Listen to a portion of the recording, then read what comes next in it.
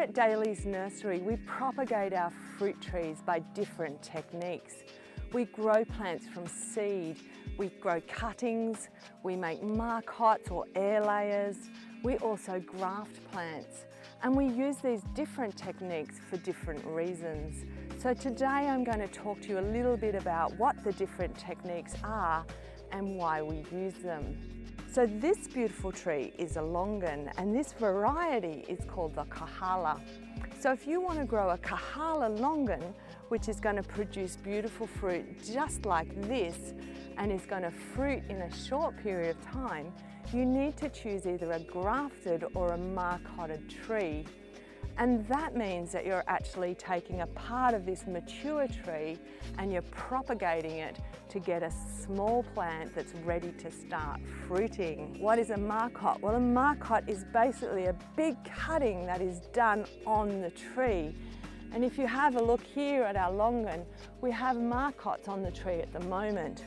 So what you do is you take off a layer of bark and the cambium layer and then pack that wound with some peat moss, or we use coir, coconut coir. The cutting will produce roots into that coir pack.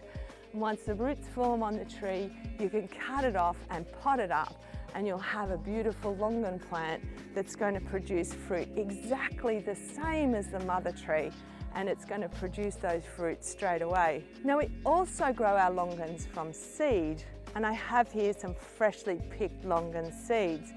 These are Kahala seeds, but when I plant these and grow them, they're not going to grow true to type, so they will be genetically different from one another.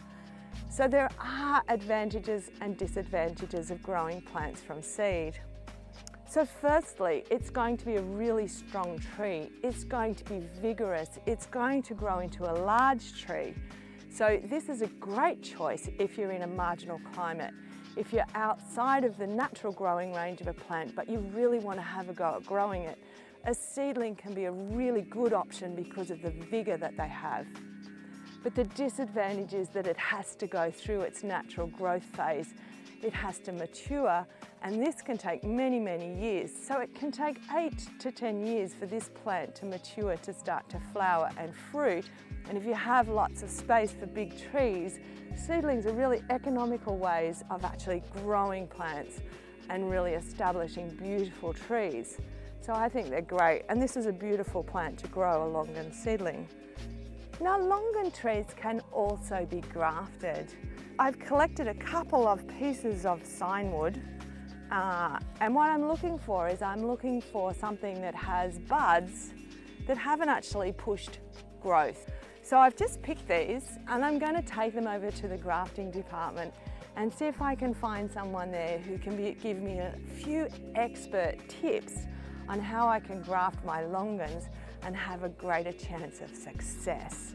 So here we are in the grafting department, and I have Erin with me, who is our expert grafter.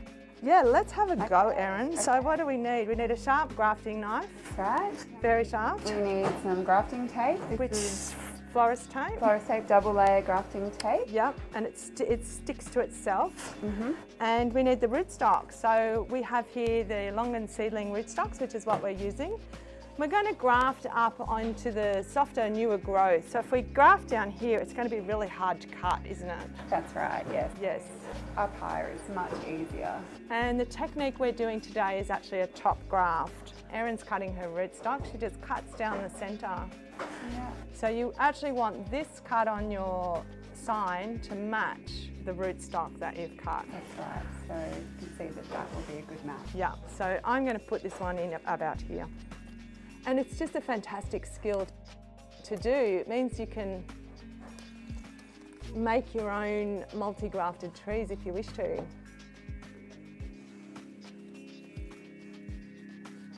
So I don't know if you can see that, but the sign sits in there quite nicely. So do you want to show us how to tape that? We've got our tape, and we just want to pull it in as tight as possible to keep the scion firmly wedged between those arms of the rootstock. So the idea of the tape, Erin, is to both hold the graft together But the other really important thing is to keep the moisture out. Absolutely. If we get the moisture in there, then that's going to lead to rot and a failed graft, and that is not what we want. So keep it as dry as possible. So as cutting grafts, these are actually going to go down on the misters, and so there's going to be quite a moist environment, so we want to keep all that moisture out of this grafted area. Okay, that's looking good. Beautiful. Yeah. So if you're unsure of what to choose for your orchard, should you choose a seedling or a grafted plant or a marcotted tree, the best thing is to consider your options.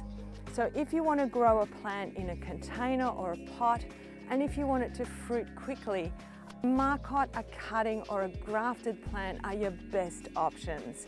Because they're small mature plants, they're going to be a smaller and a more compact tree, and they're going to fruit much quicker. If you want to grow a lot of trees and you have a lot of space, seedlings can be a really economical choice. You can plant out a lot of trees, and if you have the courage to have a go, you can actually rework and top graft them later.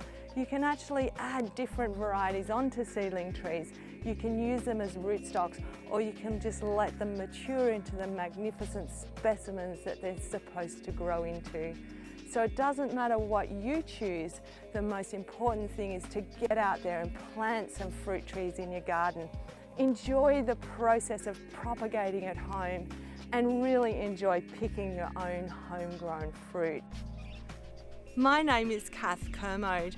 Thank you for watching this video. I do hope you've enjoyed it.